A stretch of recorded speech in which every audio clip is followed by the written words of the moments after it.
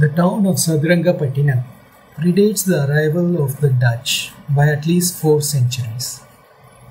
13th century inscriptions call it Rajanarayanapattinam. From a time when the Sambaraya chieftains, vassals of the Cholas, ruled vast tracts of land here. When the Dutch arrived on the Coromandel coast in 1606, they first pitched base at Pulicape, which is north of Chennai. By 1612, they had laid the foundations for a fort in Sadras to its south.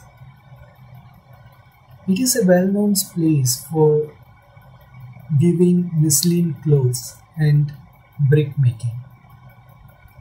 The Dutch fortified its early outposts in Ceylon, Batavia, and other places with bricks made in kilns in this place.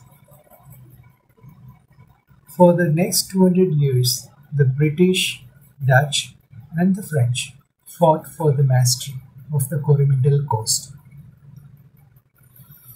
The control of Coromandel coast meant control over the blue ocean that rolled away from these shores to other colonies in Asia, like Indonesia, Malaysia, Singapore, etc.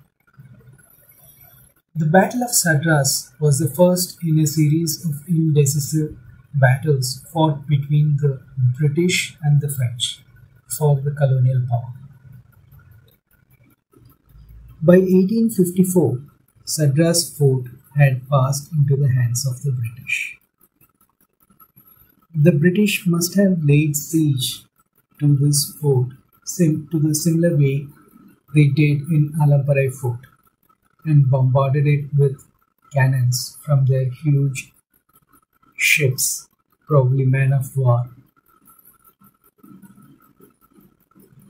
But it is not so damaged like the Alamparai fort, which also had a port in it. In this case, the Sadras, it is a fort mostly.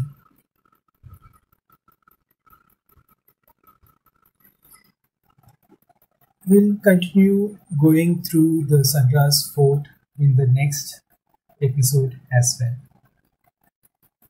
Enjoy the view.